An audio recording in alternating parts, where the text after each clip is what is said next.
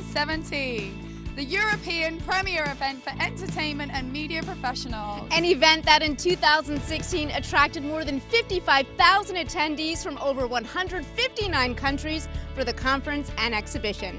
1,600 companies are jostling for space in the packed halls of the RAI.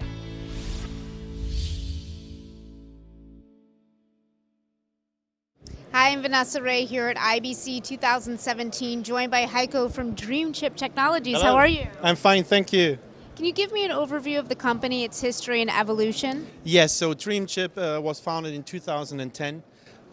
We focus on camera technology, and in 2016 we decided to work on POV cameras, small point of view cameras. So one of our products is the Atom 1 Mini, a really small point of view that you can take for places where you cannot bring the big cameras in. Yeah. And you have some really good news about a product Yes, here we at do. IBC 2017. Yes. This is the Atom 1 4K Mini, and it's the Best of Show winner in TV Tech Global.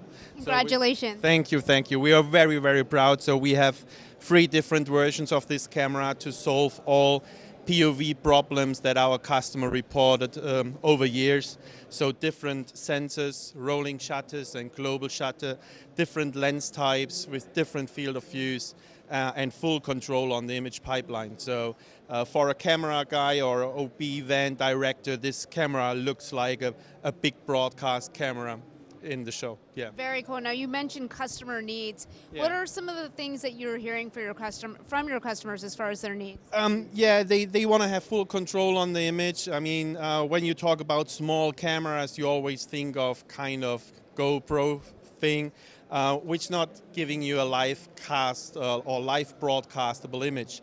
So what we do with our image technology that is sitting in the camera, you can really match those small cameras to bigger cameras that are on a football game, for example.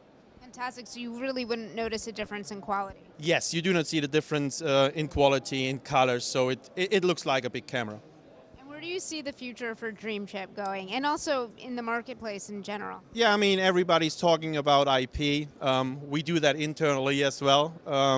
We still believe in SDI. We have our thoughts on IP technology, and there will be definitely something coming up in the future. Slow motion, yes.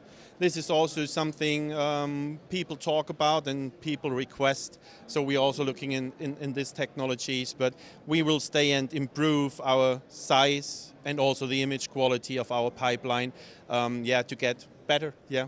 And where can people go for more information about Dream Chip? They can go on dreamchip.de, so we are based in Germany. They can download the spreadsheets of the cameras, yeah, and we are happy to talk to customers, yeah.